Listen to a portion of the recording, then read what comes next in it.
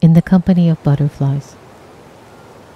I know a place where swarms of symmetry, hordes of hues, where scattered blue-banded ones, spotted black ones too, flutter, glide, zigzag, come full circle among the fields and valleys below extinct volcanoes and the långet and omnipresence of limestone jungles, among the reclusive goats atop jagged cliffs overlooking the Pacific, and among the marigolds and Marian grottos of manicured gardens. I knew a young girl who would catch the butterflies along the narrow turned widening roads of this place, who would gingerly place them in glass jars lined with branches and leaves and the smell of pickles. And then there was this old woman with skin like ofuk and a face like guåhan. Her sweet and sour treats beckoned kids to come scampering about like the punglao, like the azuzu. This woman, Auntie Nena, owned a small store and was famous for her candy and huge pickles. During its heyday, Nena's store catered to the immediate post-war construction of a paved road along its storefront. This store, the only one of its kind for miles, was damaged during Typhoon Karen in 1962, and yet despite this, Auntie Nena continued to give generously like the Tano of this place. She still managed to make her magic work on Halloween nights when she transformed the back road into an ocean of candy. It was Auntie Nena who gave me the butterfly jars, through which I stared at diaphanous wings for hours, until a familiar voice reminded me it was time to feed the chickens. I outgrew the desire to catch the butterflies, but never the urge and urgency to delight in their flights of fancy. I came to realize other things about the butterflies, other things about this place, like the time my exploring Guam class took a field trip to experience the flora and fauna around Marble Cave. After the field trip, where I'd seen hundreds of butterflies, I returned home and was surprised to learn that my grandmother had knowledge of the scientific terminology. Hunggan, hutungo si flora, bago sa masaga gita San Diego, lo, hadzia de si fauna. I explained to her that, like the Benadu and the Halitai, the ababang was part of this place. She smiled and chuckled. This would not be the first or last time I would see hundreds of them on any given day along this place. But like other defining moments, the 8th grade field trip marked new forms of consciousness around a sense of place and belonging. I would come to associate the butterflies with the hale, the hålom, and solemn of this place, with the relations, old and new, and the physical and emotional landscapes of this place.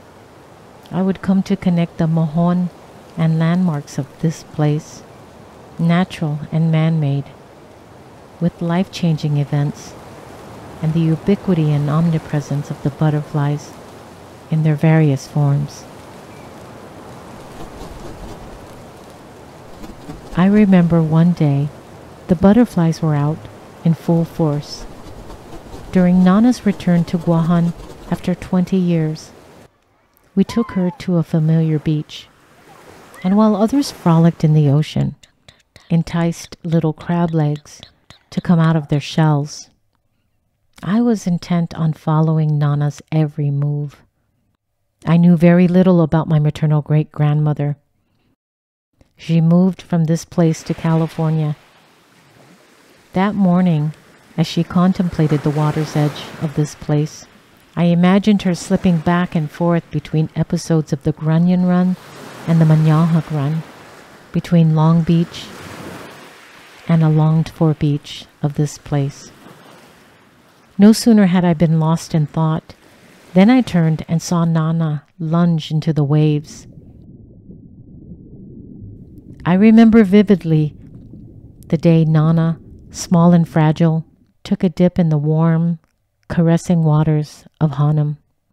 This was the last time I saw Nana before her passing, with a glaze-turned spark in her eyes, with her long gossamer gown floating toward the surface, waist-length strands of gray mingling with the seaweed, with her childlike giggles. I will never forget that day when Nana did snow angels in the water and danced with the agility of butterflies hovering above her in the salt air, hovering in the nearby Alalaktasi. In dreams of Nana's return to this place, she would reveal histories and secrets that up until then lay in obscurity in the deep crevices and caves of this place. In my return to this place, I continue to see the butterflies amidst diminishing landscapes. Even when I don't see them, I sense that they are here, there, fluttering during the day, in chicken fields that have long since been emptied of those who tended to them. That they are here, there, in reticence, on nights as I drive past the place where the Manamko say the Atsu should not have been blasted for luxury condos along pristine beaches because, as they explained, Gaidonkolung Tauto Giguatu. The butterflies were also here, there, in my stomach, when I shared with a kindred spirit my angst about leaving this place, for just a while even. Referring to historical accounts of her Banaban women ancestors tying their individual strands of hair to the thoraxes of butterflies to create a surreal halo effect, she told me, "Get those butterflies out of your stomach, girl, and into your hair." In other islands across oceans, some people say butterflies are the souls of women returning home. I remember this when I can't physically be here, there, in this place I call home. When I close my eyes and open them to the smell of pickles and the image of an old man in a straw hat with his bucket of chicken feed asking, "Ginin manu hao hago?" I remember this when I answer, "In the company of butterflies, Tata. In the company of butterflies."